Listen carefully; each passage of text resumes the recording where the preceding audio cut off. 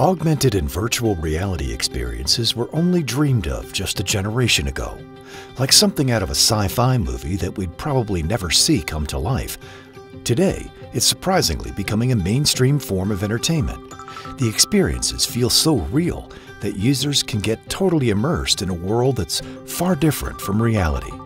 While some people are utilizing this innovation purely for fun, Veena Somareddy saw a more serious application for this revolutionary technology. More than 800,000 people just in the United States suffer from a stroke. Each year, 1.3 million are diagnosed with traumatic brain injuries, about 60,000 are diagnosed with spinal cord injuries, and so many thousands and thousands of people are diagnosed with neurodegenerative disease like Parkinson's, Alzheimer's, and all of that mostly leading to long-term disability. My background has always been in creating virtual reality applications for the medical field and for simulation and training. And when my co-founder Bruce Conti approached me about integrating VR into his clinics, I thought this was a really amazing opportunity for the patients and for the therapists too, to create something that's more fun, exciting and motivating for the patients and a really good tool for the therapist to use. The high cost of physical therapy, coupled with the fact that insurance only covers a certain number of therapy sessions, makes the idea of using virtual reality for therapy very intriguing.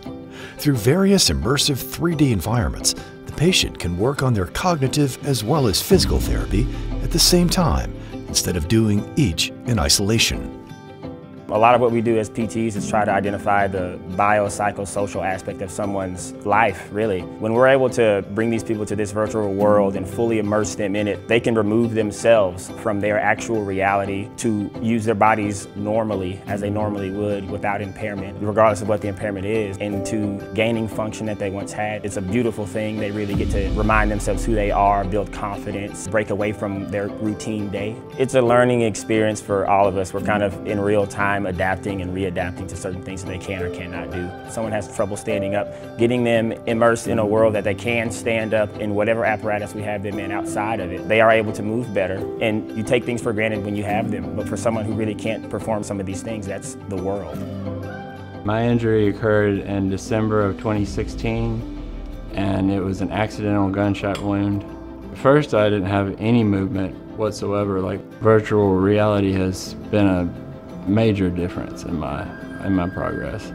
It's definitely more functional because you're in more of a real world environment, and some of the games that they have, like the retail therapy for example, it's excellent because it's almost like you're in a grocery store and you're shopping for your own food and you're reaching up and grabbing different items off the shelf. It's not like just tedious little tasks that get very mundane after a while. It's a lot more functional. The virtual reality kind of gives you the environment that you're actually in the grocery store.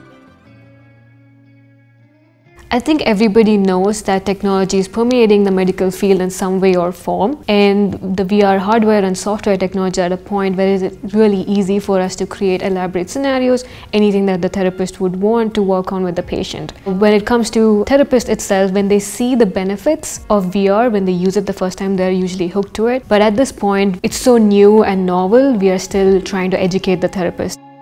Here at the Neurological Recovery Center in Fort Worth, Texas, they're utilizing Veena's technological breakthrough on a wide range of patients with neurological impairments.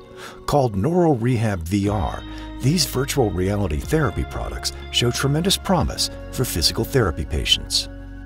We are creating educational content and instructional videos every day for therapists and for patients to how to integrate VR into their clinical practice, and also collaborating with a lot of research institutions in the area to conduct clinical trials so that we can quantitatively show the benefits that the patients are reaping out of this.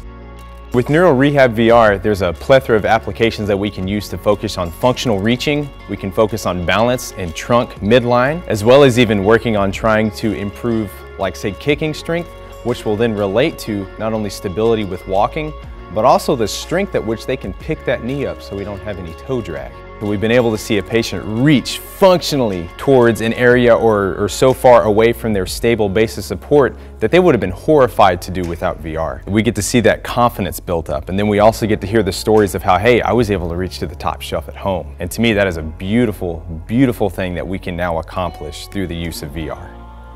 I'm very blessed to be here and having access to this equipment and to be able to use the programs that they've created here. They've helped me tremendously. When we see these patients immersed in the virtual world, they're having so much fun, they're motivated to do therapy, and they forget the bias of the diagnosis in the real world, and that's what keeps us going. And our mission is to bring down the cost of therapy, make it more efficient, and as a company, our future goal is to bring this therapy home so that anybody, regardless of the socio-economic background, has access to therapy and they can recover to a point they can lead a happy and independent life. To learn more about virtual reality therapy, please visit neurorehabvr.com, email us, or call the number on your screen.